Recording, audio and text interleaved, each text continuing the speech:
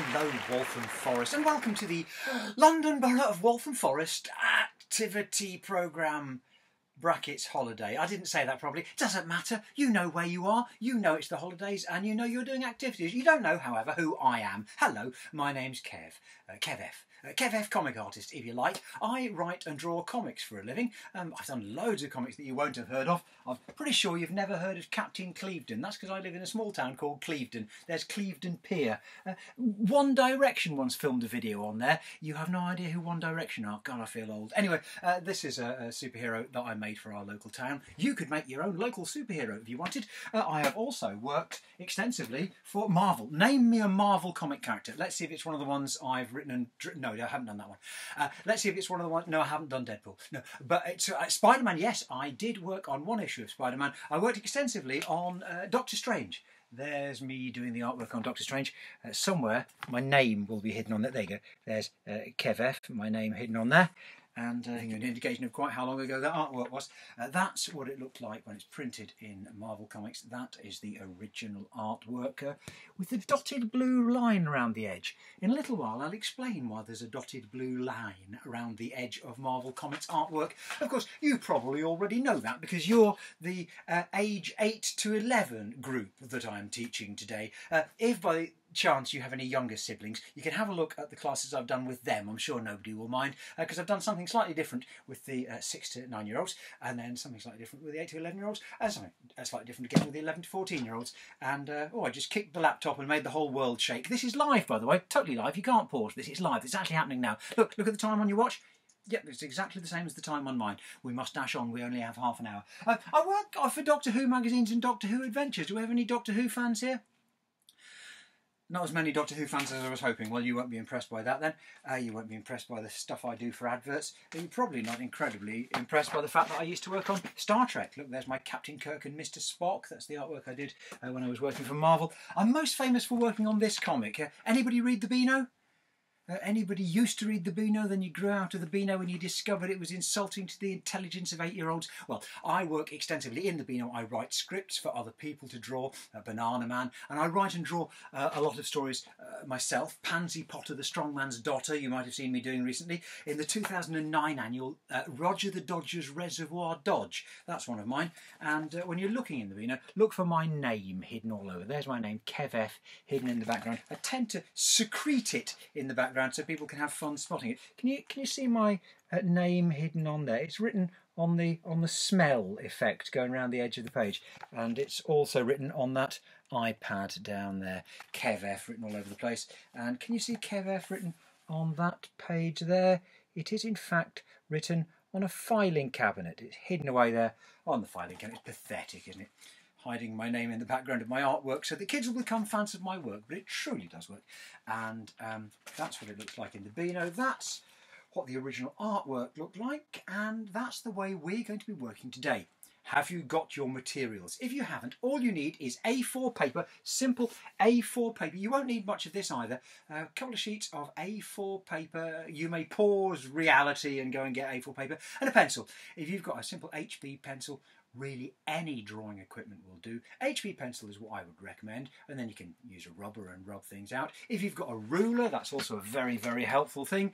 Straight lines. In real life, and some of you have probably got teachers at school who tell you this, in real life there aren't straight lines, but in comics there are, because we do boxes around the edges, and so I'm using a ruler on a fairly regular basis. But you can do things freehand. The world is your oyster. I'm going to teach you many things to do, but today, if I teach you rules, remember, rules are there to be broken. You can all draw, can't you? There's no one here who thinks they can't draw, is there? No, I'm sure you haven't got your hand up now. No, I'm sure you're not shouting at the screen saying, I can't draw, tell me how to draw. Oh, come on, absolutely anybody can draw anything. I mean, I got the kids this morning and they drew a circle and they drew another circle and then they did a letter C and they did a letter L and they did a letter C and a vertical line, a vertical line, a vertical line, a vertical line and a zigzag line, and they'd drawn Bart Simpson. I mean, there's nobody who couldn't do that, is there? I get some kids in my classes and they'll pretend they can't draw a body. I mean, really, could anything be simpler than doing the letters of the alphabet? So they do a letter C and an I and an I and an I and a C and a C and a C and an I, C, C, I. You see? So, The simplest thing we could do today is start by creating a character. If you want to start in really simple ways with simple block shapes like that, then I'll be impressed by whatever you do. But if you want to challenge yourself to anything more impressive, one thing you could do is don't be afraid of copying from comics. I'll just stick this up on the board so you can see what we've done already. You could also be using these brilliant examples that I've done here. Who can recognise any of these characters? That is, of course, Asterix the Gaul there. That is Thor. I've only copied these from other... these aren't characters that I draw, so I've copied Thor from a comic, I've copied Asterix from a comic. That is Harley Quinn, well done, up here. Lisa Simpson, exactly. Find yourself a Simpsons comic, start copying the characters from them. You'll find that they are actually made of very simple shapes like this. So anybody can create a character, but if you've got comics to hand, work from those. Don't be afraid of using reference. Has anybody ever been told, don't copy things, just make it all up out of your head? See, that'd be crazy. That'd be like going into an English class and your teacher saying, you see the alphabet? Ignore it, make your own up. You couldn't, could you? You couldn't write words, sentences and books unless you'd first learnt what all the letters look like. You can't draw anything out of your head until you've put it in your head in the first place. So don't be afraid of finding reference. And to show how nobody should be afraid of finding reference, these are my two latest books. These are my graphic novels, available on Amazon now. Finlay Macbeth, adapted from the Scottish play by Shakespeare, and Prince of Denmark Street, adapted from what play? You know what Prince of Denmark Street is adapted from. It is... well, if you don't know, you're going to have to Google it later. It's adapted from another Shakespeare play. And in so many examples of this, I've actually posed for pictures myself. There you go. There's Hamlet looking up Denmark Street in London. It's Tin Pan Alley, where the music business used to be based. So in my version of Hamlet, it's set back in the 1970s, and instead of being kings of countries, they're rock bands and rock stars, and there's still lots of murder and death. And there you go. Somewhere on my phone, you'll find a photograph of me standing there like that. I draw lots of things out of my head, but you can't draw anything out of your head until you've put it in your head in the first place. So, for example, in Finlay Macbeth, when I had to do the famous car chase from the end of Macbeth that I'm sure we all remember, I had to find it set again in the 1970s. So I had to find 1970s Jaguar cars, find photographs of those, and then draw from those. That's the only way to make these things look realistic. So, when you're creating your characters, don't be afraid of copying. Copying isn't cheating, copying is learning. If you copy somebody else's drawing and pretend it's your style, pretend it's your drawing, that's different. But when you're learning how to draw, we all magpie ideas from other people. Would you like to see how to draw a muscly superhero like the Incredible Hulk? If you want to draw the Incredible Hulk, all you need to do are Olympic rings. Look, if I just do an Olympic ring there, Olympic ring there, Olympic ring there, Olympic ring there, Olympic ring there, there you go, the Incredible Hulk. What, doesn't that look like the Incredible Hulk yet? Wait a minute. How about if I do a ring there and a ring there? There you go, Incredible Hulk. No? Okay, wait a minute. How about if I do a ring there and a ring there and a ring there and a ring there? There you go, the Incredible Hulk. So now what I... Really? Doesn't that look like the... Tough crowd. Okay, wait a minute. How about if I do a ring there, a big rainbow behind there? There you go. The Incredible Hulk. So what I'd like you to do now is... Really? Doesn't that look like the Incredible... Okay, I know what it is. You can't see it because it's not in pen. So if I take my great big felt tip pen, and you see how those circles are all the same size as each other and they all kind of bump into each other? I'm going to take that one there and do a couple of arrows pointing towards the centre. Incredible Hulk? Okay, how about if I do a line there and a couple of lines there? Incredible Hulk? Okay, wait a minute. How about I do a line there and get a loop there and go around the edge and put a big dollop of ice cream on the top? Incredible Hulk? Okay, wait a minute. How about if I take those two circles there, same size as his face, take those two circles there and turn those into his great big Incredible Hulk shoulders. And then I can take those two circles there and turn those into his Incredible Hulk upper arms. Then those two circles there turn into his Incredible Hulk chest. Bing, bing! And then I can take those two circles there, put elbows on them, and we can turn those into his Incredible Hulk forearms. Then those two circles there can have thumbs and fingers, and we'll turn those into his Incredible Hulk fists with his six-pack and the sides of his body. Now, does that look like the Incredible Hulk? Then I can take that rainbow behind there and turn that into his big, ripped Incredible Hulk trousers with his Incredible Hulk legs, his Incredible Hulk feet, and his big Incredible Hulk tootsies on the end. Now, does that look like the Incredible Hulk? Okay, admittedly, it does look a bit like the Incredible Hulk sat on the toilet, I realise that, but the important thing is that's how easy it can be. If you're not afraid of scribbling, not afraid of using your pencil lightly and working out the shape that things should be underneath, then you can rub things out, you can move things around, go back in with more detail, and you can turn any rough scribble into an acceptable looking drawing. If you want your figure drawing to be a little bit more convincing, here's a top tip for you. Never leave home without a naked man in your bag. I take this with me into schools all the time. When I was a kid, you'd find a lot of my comic strip figures looked like Action Man because I'd use Action Man to model for. Before I was able to take photographs on my phone, I would put him into the awkward positions and then draw from him. Very, very useful drawing tool. You can see what a face looks like sideways on. You can see what it looks like when a foot comes hurtling towards you. Again, such a useful drawing tool. Together, we're going to create a comic. We're going to create a comic like these. These are the comics I've done with other classes and groups and schools all over the country, all over the world. This group called their comic The Day Boris Johnson Finally Delivers Brexit. This group called their comic Big Fat Dramatic Llama. And in fact, what I did is I took that front cover and then I've coloured it, and that's what we're going to do today. We're going to come up with a title for a group comic, and then I will do the artwork for it, and we'll get it available to be sent back to you. Let's see if we can think of a name for a group comic. Who can think of a better title than I Got Locked in My Nan's Closet? Who can think of a better title than Gobble Gobble Turkey? Who can think of a better title than I Cannot Find My Pants? See, as soon as we've come up with a title for the group comic, I'll start drawing that, and then I'm going to show you how easy it is to take your characters and put them into a comic strip, and we're going to produce a comic strip just like these kids did here. And by the way, this is going to be the front cover of the comic. I've laid out the border and my little logo at the top. That's you, aged 8 to 11. For the 8 to 11s, there you go, that's going to be our front cover. And, right, to begin with, give me a name. Give me a name. It could be a really stupid name, like a big bloke, an angry marshmallow. So shout them out to the screen. Shout out some sort of, not Donald Trump. We had Donald Trump suggested this morning. Don't suggest that. Give me a name. A hairy gorilla. Okay, a hairy gorilla. Give me another one. Give me another name or thing or person or a fat banana. Is that even possible, a fat banana? Okay, hairy gorilla versus fat banana. We're going to do this with a show of hands. I want you to stick your hand in the air if you'd prefer our title to begin with a hairy gorilla or to begin with a fat banana. Hands in the air who prefers hairy gorilla. Hands in the air who prefers fat banana. Fat banana appears to have won. Right, now I'd like a verb. A doing word, like running, jumping, standing still, throwing, throws up. Okay, throwing up. Throwing up, Howard. Okay, throwing up. Can somebody give me another one? Painting. Okay, painting or throwing up. Which would we prefer? Painting or on the title of our group comic? Hands in the air who'd prefer painting. Hands in the air who prefer throwing up. That wasn't really a difficult one, was it? Okay, so a fat banana threw up over. Right, what could a fat banana throw up over? Shout again at the screen. Give me a suggestion for what a fat banana could shout. Okay, the back garden. That's nice. We've got the back garden and Walthamstow Central.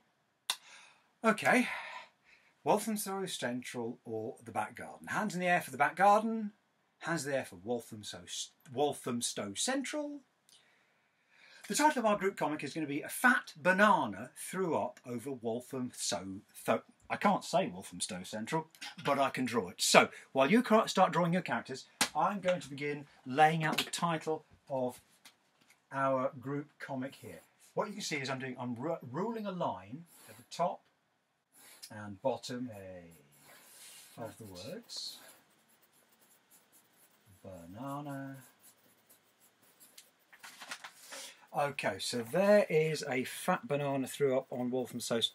Oh, give in. I give in. Why couldn't you have just gone with the back garden?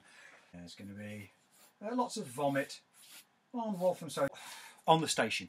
I'll finish that off in a short while, but before we can do that, I'm going to show you how easy it is to take our characters and put them into a comic strip. So if you can put your drawings down for a moment, please.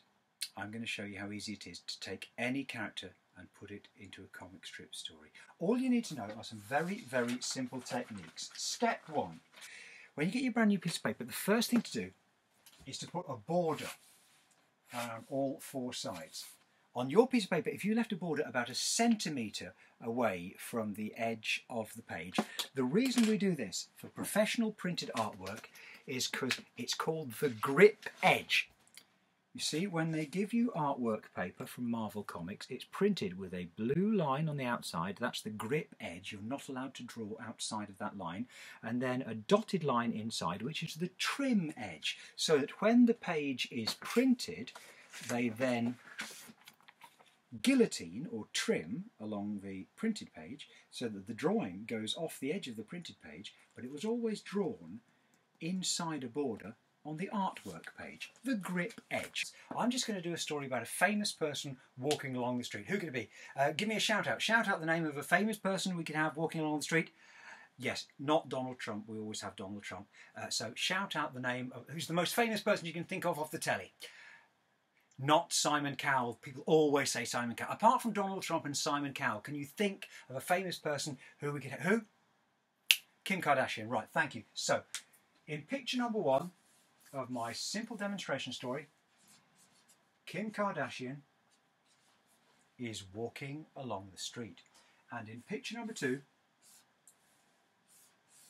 Kim Kardashian is so busy thinking about how much she's looking forward to being the first lady of the new president of the USA when Kanye West gets elected that she doesn't notice a worm wriggling along the footpath in front of her. And so, in picture number 3, totally by accident, Kim Kardashian treads on the worm. Now, that's all that's going to happen in my story. It's not going to be a giant worm. It's not going to be a magic worm. It's just going to be Kim Kardashian walking along going, "Look at me in my leather trousers. I've tread on the worm." It's a simple story. You might even say it's a rubbish story. But I can make it look better than that. That is the worst looking comic strip anyone in this class will do today. What do I need to put in those drawings to make it look more like Kim Kardashian walking along the street? What do I need? Her bum. No, her bum is not the most important. She's not defined by her bum. Don't just say her bum. Her hair's not a bad idea. Okay, we've got Kim Kardashian's hair. Loads of big old hair going up there. There's her hair there. We've got her hair up there. And what's the most important thing that's missing? A body. Exactly. What have I done wrong? I've done a stick figure. Stick figures are evil. Stick figures are for babies. Nobody in this room has done a stick figure. Everybody has done far better than stick figure drawings, because when you start creating your characters, no one's going to do stick figures when you're doing a drawing filling the page. So, if you can avoid stick figures when you're designing your characters, you can definitely avoid stick figures when it comes to doing your comic strip pages. There we have a nice realistic body on Kim Kardashian, and she's floating in the middle of nowhere. So what do I need behind her? A background, exactly. So here we have, I could do a simple horizon like that. She could be walking along a beach, she could be walking on a desert. In my case, Kim Kardashian is walking along a footpath in the middle of the city. There's the skyscrapers there behind her, and she's walking along silently. Well, I don't want her to be silent, so how do I make Kim Kardashian speak in a comic strip? Voice bubbles, exactly, well done. Yes, so let's get her voice bubble in there. So she's going, "Hello, I'm Kim Kardashian. You probably recognise me from such things as being in the Kardashians and other achievements." If you keep remembering those things, remember to get your backgrounds in there. Don't forget your backgrounds. Remember to get your voice bubbles in there. Remember the words are part of the pictures. Remember to get the detail in there. Let's get her face in there. Let's get her eyes and her nose and her mouth and her smile, and I can't fit it all in. Why can't I fit it all in? What have I done wrong? Exactly. Way too small. I've fallen into a trap. This is a trap that a lot of people fall into when they do their first comic strip. And this is a trap that we must all avoid. I've fallen into the tiny trap. The trap of doing tiny little pictures that all look the same as each other. Let me show you how this happens, and let me show you how we can avoid it. Here, I have a fine example of a Beano comic from back in the day. This was a Beano where I wrote and drew the whole main story myself. A story where everybody goes to the Queen's birthday party. There's the Queen, there's some corgis, there's my name. Kev F, hidden down there on a little piece of paper. There's my name. At the end of the story, the Queen gets squashed. There's my name on a little piece of paper there. Again, there's my name. At the end of the story, the Queen gets squashed, but there's my name on the Wendy house there. On the Wendy house, there's my name there. The end of the story, the Queen gets squashed. It's on the roof in the tiles. Look there, in the tiles on the roof. At the end of the story, the Queen gets squashed, but look, it's on the number plate there. On the number plate is my name there. At the end of the story, the Queen gets squashed by a hot air balloon. That's what it looks like when it's printed in the B-note. That is what it looks like when I drew it. Now, apart from the colour, which I do in Photoshop on the computer before we print it, apart from the colour, what is the obvious difference between the artwork and the comic? Apart from the colour, which we do on Photoshop on the computer before we print it, well spotted, the voice bubbles are also added at the same time as the colour, well done. But apart from the voice bubbles and the colour, that's it, it's bigger. We draw it twice as big and we shrink it down into the comic. That's what happens with all the comics you'll have seen, the Beano and American superhero comics. And in the case of manga, when you see a manga book like Naruto here, these Naruto pages are drawn even bigger than my original artwork here. This Naruto original artwork could be drawn A2 size, which makes it about 8 times the size that you see it printed there. Why? Why do we draw it big and shrink it down small? We draw it big and shrink it down small so you can get in more detail. Exactly.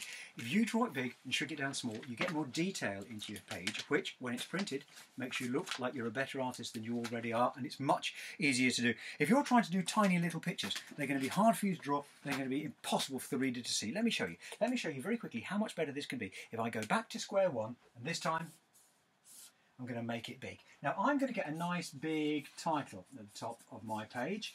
I think you should get a title on your comic strip pages. Of course, my title is just Kim Kardashian Meets a Worm. I'm sure you can think of better titles than that. But now I can really read Kim Kardashian's voice bubble. And I want to see that it's Kim Kardashian. So, do I need to draw from her head right down to her feet every time? No, of course not. I can zoom in on what's important, which is her big Kim Kardashian face. There she is with the eyes, and she's got the nose, she's got the mouth, and then we've got her hair. Let's have her hair tied back. She's got her hair tied back there with a great big trailer park facelift ponytail. You see, a lot of people think you've got to fit the whole body into the picture, but of course not. Look. If her body goes off the edge of the picture, we can still imagine it's there, can't we? And now I can see the background, I can see the footpath, I can still see those skyscrapers. I would love it if you could get a close-up in one of the pictures on your comic strip page today. Maybe when your character's saying something, maybe when they're reacting to something. When I'm doing a comic strip page, again we'll have a look at a typical one from Prince of Denmark Street. If I open it just at random, you'll see I've done close-ups when people are giving us important expressions, and then I get wider shots when I want to see more of the characters. I've got extreme close-ups when someone's really got an emotion that's coming up. You see, anything that's happening in the story, we want to be able to see it. So if Kim Kardashian's walking towards that worm, I really want to see that worm. Look at that big, fat, juicy worm there, the little worm face. And Kim Kardashian is about 10 feet away in the distance walking towards us, so what would she look like? That's right, she's going to be small because she's further away. And suddenly, there's Kim Kardashian there, small, still got a ponytail there, there's a shadow. Doesn't it look better with a little bit of depth in the picture? Something big because it's close up to me, something small because it's further away. I could even exaggerate the depths by having the sides of the footpath getting bigger as they come towards me, getting smaller as they disappear towards the vanishing point on Kim Kardashian's belly button. Using the magical drawing technique called, what's it called? Everything gets smaller as it disappears towards a vanishing point in the distance. Shout it out. What's that word called? It's a word beginning with P. What's the word? Well done, that's right. Perspective. What's the word, everybody? Perspective. Don't worry if you can't draw perspective. When you can, it's fantastic fun. The important thing is that I've made every picture different from every other picture. All I have to do is think, what's going to happen? What's going to happen next? And then find the best way of showing it. Does it need to be a close-up picture? Does it need to be a wide picture? Does it need to be looking up someone's nose? Find the best way every time. So, help me now. Kim Kardashian's foot is coming down towards the worm. The worm is looking up, about to be squashed. How can I draw that? What can I put in the next picture? Yes, someone tell me. Yes, I can have the foot coming down towards the worm. That's good. What else could we do? We could have Kim Kardashian's eye view, looking down her leg, so her leg gets smaller as it gets further away. I like the sound of that. What else could we do? We'd have worm's eye view, looking up at Kim Kardashian. That's good. Face of the worm. Yes, what would the face of it? Show me the face. Get right up to the camera on your laptop and show me the face of a terrified worm. Everyone, show me that expression. Make the sound. What would the face of a terrified worm look like? That's a scared worm. That's a terrified worm. That's what I was looking for. Yes, picture it. You've just thought of 3 or 4 different ways of showing the same moment of action. And if you've got more than one way of showing the same moment of action, don't cram it all into one picture. Every picture tells the story. Every exciting moment could have its own dramatic close-up. So I could have one picture, like the first one we described, where Kim Kardashian's foot is coming down towards the worm. There's the ankle, there's the shoe, there's her heel there, and there's the worm down there. I could even get the shadow of Kim Kardashian's foot going around the worm. I could still get the horizon in the background. I could still see some skyscraper. There's the worm looking a little bit scared. And now, in a totally separate picture, picture the face of a terrified worm. Doesn't that look like a scared worm? No? Okay, wait a minute. How about if I make it shake and shudder? Does he look scared now? Wait a minute. How about if I get a voice bubble in there? So my worm is screaming. Does he look scared now? Okay, wait a minute. How about if I get some shock lines flying out there like that? Does he look scared now? Okay, wait a minute. How about if I get some eyeballs in? Does he look scared now? Okay, wait a minute. How about if I get his mouth in there? Does he look scared now? Okay, wait a minute. How about if I get the shadow of Kim Kardashian's foot and make that go all the way around the outside of the worm? Does he look scared now? Okay, wait a minute. How about if I take the shadow of the foot and make it go right down the centre of the worm? So there's shadow going down there. There's light on the eyeballs. There's shadow going down there. There's light on the mouth. Now, does that look like a scared worm? See, put a bit of shadow in there. You can turn it from being a comedy story into being a dramatic story, or if that's not enough, here's one thing you can do in a comic strip, and you can't do this in a film. You can't do this in a TV show. You can make one picture on your page bigger than all the rest. If you're making a film or a TV show, all your pictures will be the same shape and the same size. But if you're making a comic strip, you can go from a picture that size to a picture that size, and then your next picture could be a big wide picture like that. Or it could go right down to the foot of the page, staying inside your border, so that in the moment before Kim Kardashian squashes the worm, I've zoomed in so far, I've made it so big, I've avoided the tiny trap by so much that I can see every ridge on his little wormy body. I can see his big wormy eyeballs. Now, does that look like a scared worm? Make your pictures as big as you need them to be. Look, I've got room for worm eyebrows here. I've got room for worm sweat coming off there. I've got room for a big worm scream going down there. I could even do an interestingly shaped spiky worm voice bubble, and the worm is looking up, about to be squashed by Kim Kardashian. What's the first thing the worm can see? The foot. Which bit of the foot can we see? The heel and the sole, the bottom of Kim Kardashian's foot. There's a heel, there's a sole, and look at that. It's so big, it's bursting out of the side of the frame. You couldn't do that in a film, could you? You couldn't do that in a TV show. Have something so big it literally bursts out of the side of the screen. But that's what you can do in a comic strip. There's a bit of chewing gum there. And then her leg disappears up her trousers. There's her trouser leg. Gets smaller as it gets further away, using the drawing technique called perspective. Well done. And then her leg bends. And if that leg gets smaller than this one, it's going to get bigger as it comes down towards me. I'm going to see up her other trouser leg there. There's her shoe. There's the horizon. And then the top of Kim Kardashian's body carries on getting smaller as it gets further away until we see her big Kim Kardashian head up there. The big long hair. She's got long hair now. Big long hair. Big long hair going all the way down there. Big long hair. Now, doesn't that look better than that?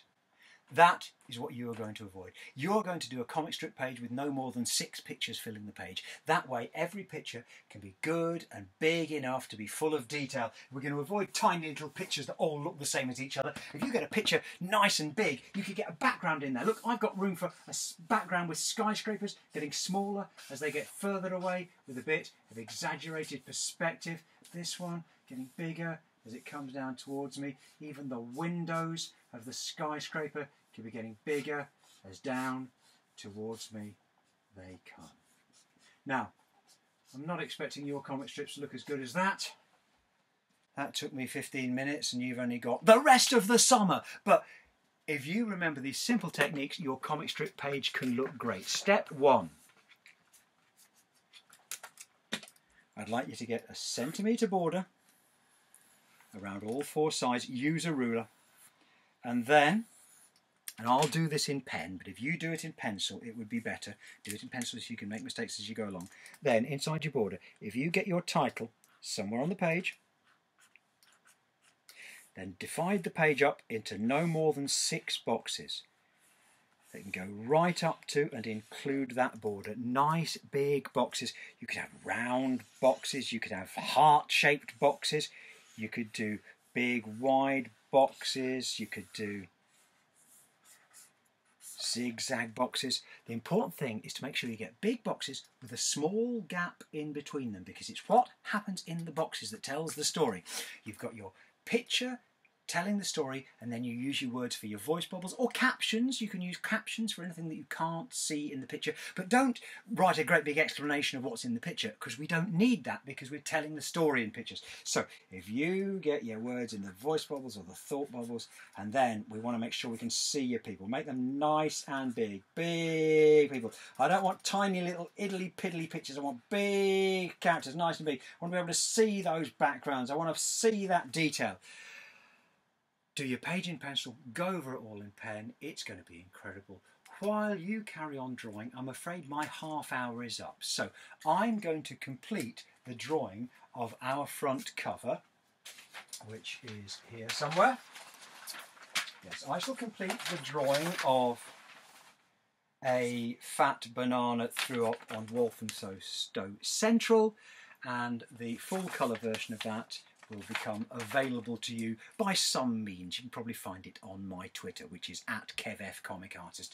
Thank you for participating in this. This has been the London Borough of Waltham Forest Holiday Activity Programme in association with Grape Entertainers. And if you want more information, email info@grapeentertainers.co.uk. If there's any more information to come, it'll be superimposed on the screen. There's probably a Waltham Forest logo floating around for all I know. I've not really been paying attention. Thank you, oh thank you, and have a good summer.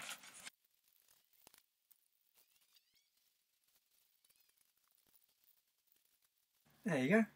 A fat banana threw up on Walthamstow. Well, I still can't say Walthamstow.